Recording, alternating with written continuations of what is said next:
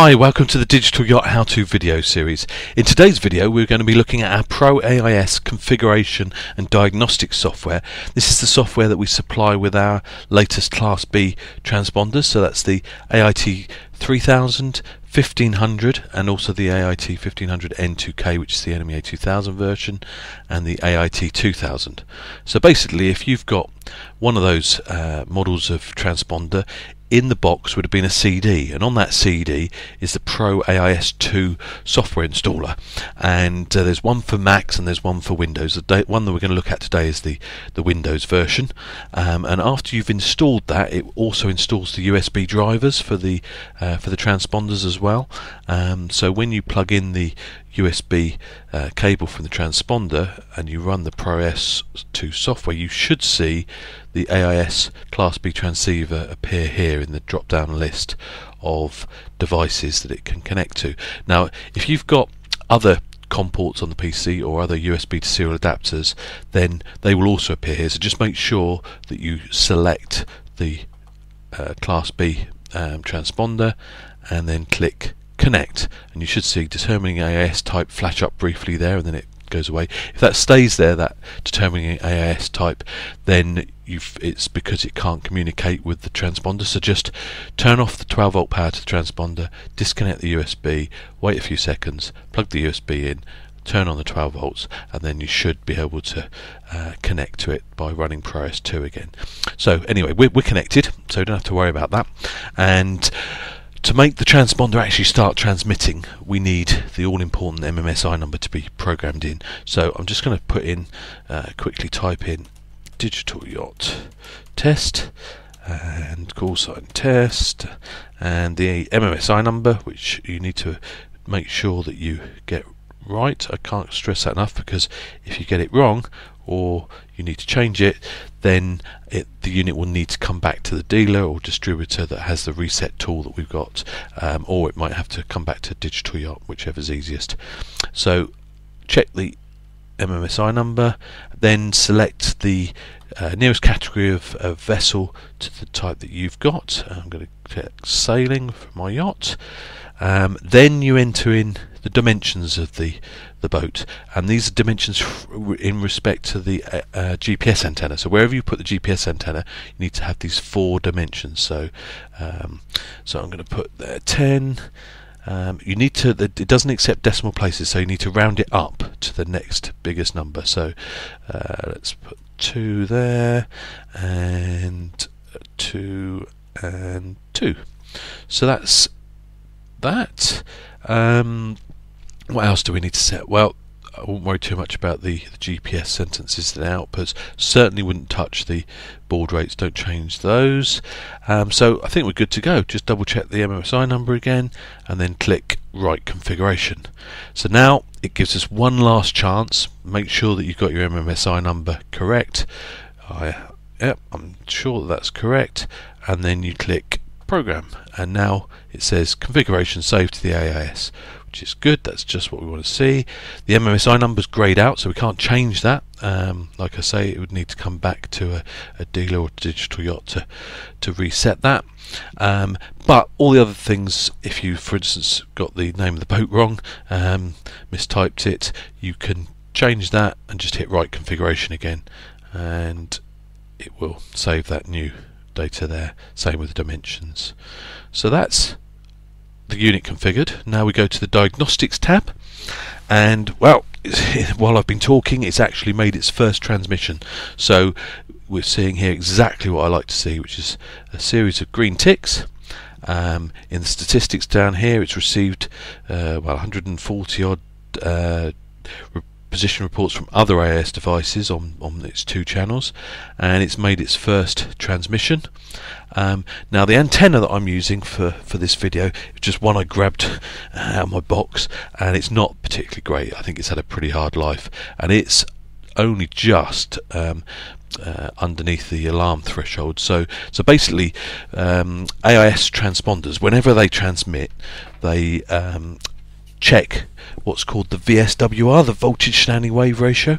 So this is a ratio of the power that is sent to the antenna versus the power that gets reflected back. Now in an ideal world all the power should go out of the antenna into the air, but no antenna is perfect and there's always some of that power is reflected back to the transponder. And if that power gets too high, it means that you're not transmitting as far, but also it can potentially, if all that power gets reflected back, it can actually damage the transponder. So it's a very important measurement, and it sort of gives you a good idea of how good the VHF antenna is.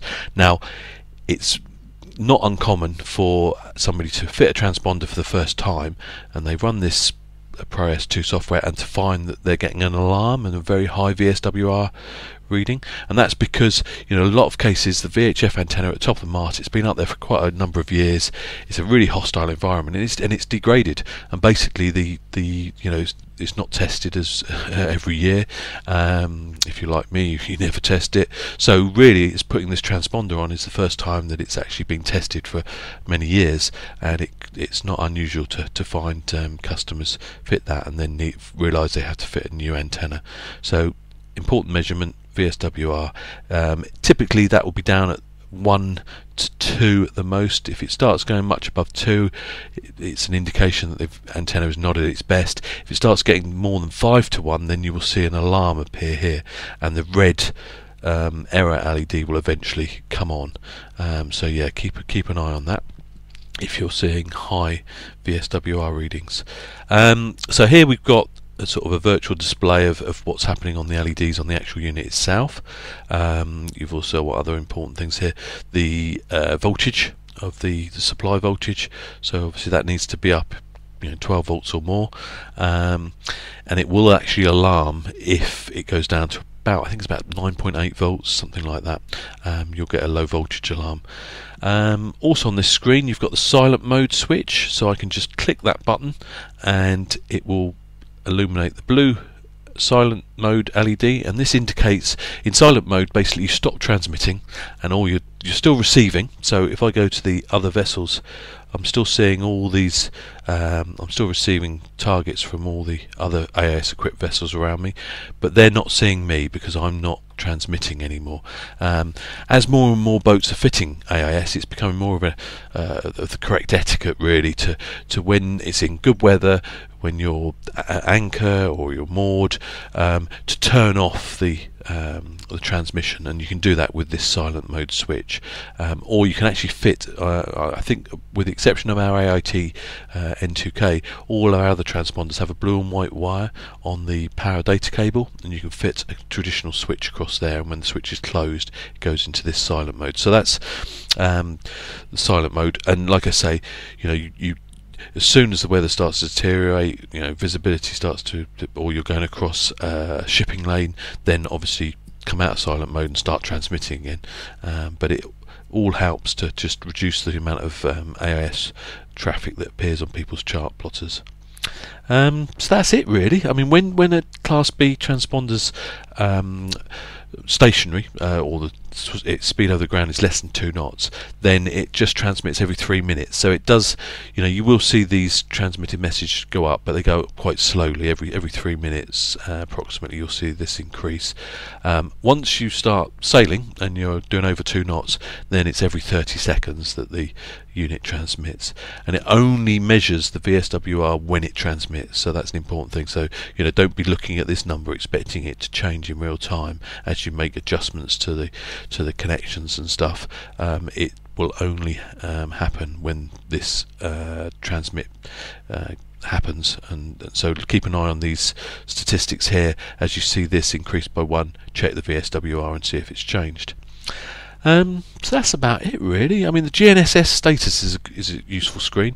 That is measuring the signal strengths on the GPS. Now, you know, a lot of people don't like having another antenna outside, and so the AIT2000 and 3000s that come with a external GPS antenna, a lot of people are fitting those down below decks now. So this is quite a good way of just checking that you're getting a good GPS position before you mount the antenna finally. And of course the AIT1500 has a GPS antenna built in, so you want to do this sort of test, just offer the AIT1500 up to the final position that you want to mount it in, and before you screw it down, just run the proAIS2 software and check that you're getting a good GPS position fix and good strong signals. Anything down in the sort of 10, once it starts getting down below 20, getting down to 10, it's not going to get a position fix. So you're looking for good strong signals, 20 above, ideally 30 or 40. Okay, so I think that is pretty much it. I think the only tab I've not shown you there is the serial data. That's really for the it's not really much interest to most of the time. It just shows you the raw NMEA 0183 messages that the actual transponder is sending out. But unless you've got a copy of the NMEA 0183 spec, you can't really make head nor tail of this. And even then, the binary packets of data that come from the AIS is you can't read them. You have to feed those into a conversion program to work out what they mean. So yeah, not an awful lot of use, but at least you get the confidence that it's sending out the data. Okay, so to close down proAIS2, you just click the disconnect button and then close the program, and that's it. Well, thank you very much for listening to today's video. I hope you found it useful, and if you've got any other questions, please visit our website at digitalyachtamerica.com. Thank you.